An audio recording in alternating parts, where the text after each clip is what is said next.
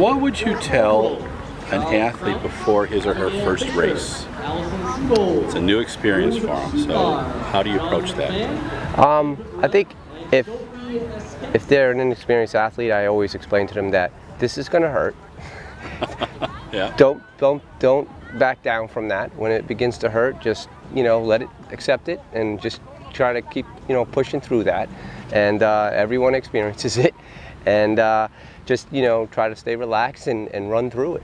But I think a lot of times that's where some of the angst comes from, is just not knowing what to expect that way, especially.